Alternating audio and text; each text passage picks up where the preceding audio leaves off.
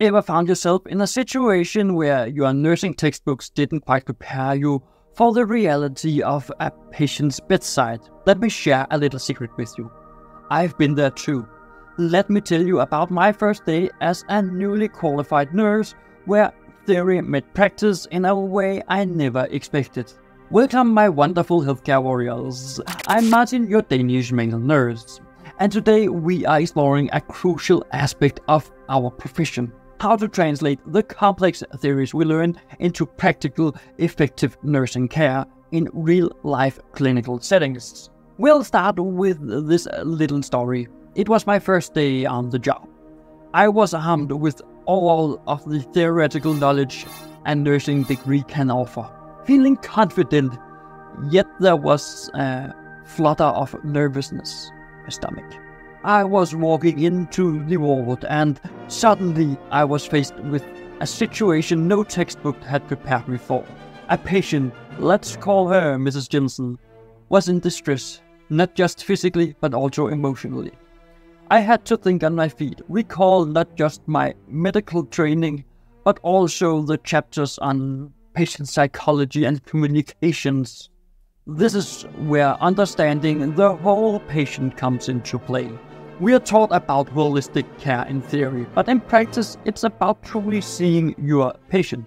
For Mrs. Jensen, it wasn't just about administering medication, it was about offering a listening ear, understanding her fears, and tailor my approach to her unique needs.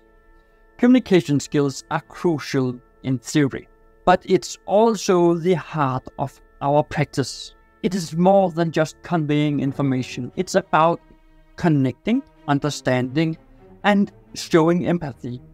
Every patient has a story, and our job is to listen and respond in a way that respects their individuality. And now, before we dive a little deeper, I've got a little request for you. Hit that subscribe button and join our nursing family.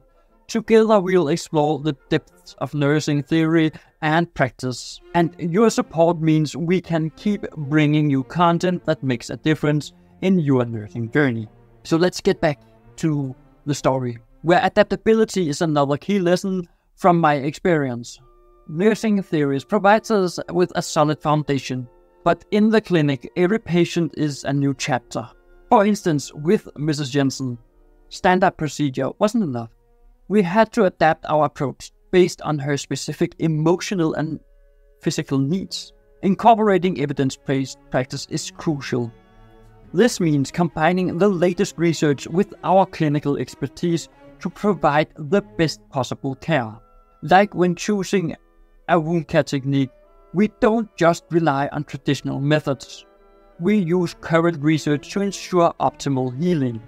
Reflective practice is something that theory teaches us, but out in the clinic it tests us on it.